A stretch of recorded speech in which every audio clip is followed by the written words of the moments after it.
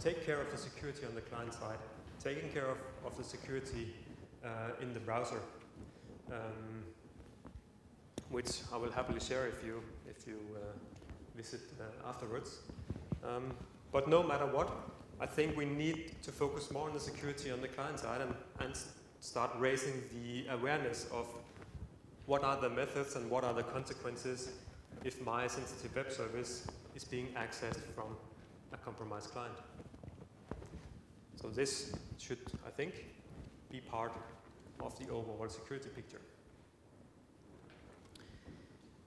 So, thanks for your attention.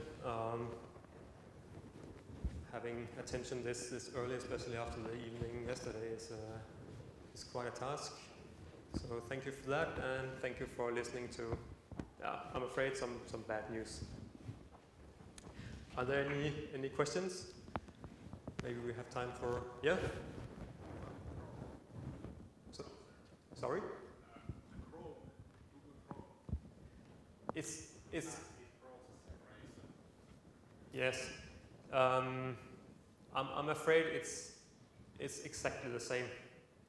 This is the operating system actually taking control and doing things to the applications and the programs. So there are no. I think the features in Chrome is more intended to work the other way around, sandboxing different aspects of the things going on inside the browser, separating things, not dealing with the problem that if the browser is running on an infected system,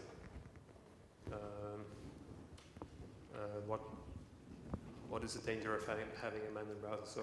So our devil in the browser would have absolutely no problem with gaining access to Chrome. We can play around a little bit with the test tool if you want, but the scenario is exactly the same.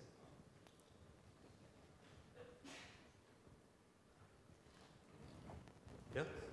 What about systems like Windows 7, for example? Would it be work the same way? Or? Yes, exactly. This is exactly the same. Windows 2000, Vista, Windows 7, it's all the same case. You would see that the security mechanism introduced in, say, Vista, Windows 7 with different integrity levels, it's very much about dealing with the problem of malware using the browser as an injection vector to gain access to the PC. So what you do with those kind of low integrity, trying to encapsulate the process, is that you sandbox it. So if it's compromised from the server side or out there, that if the browser itself is compromised, it doesn't spread to the system. So it's like the revert of what we discussed today.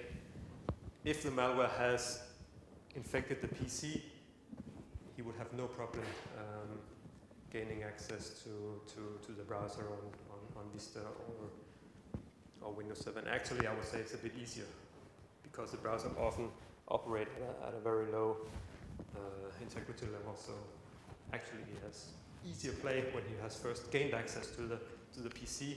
It's easier, almost, but it might be more difficult to go in by misusing the browser. Okay, I think we have to stop. Yeah, thank you for your attention.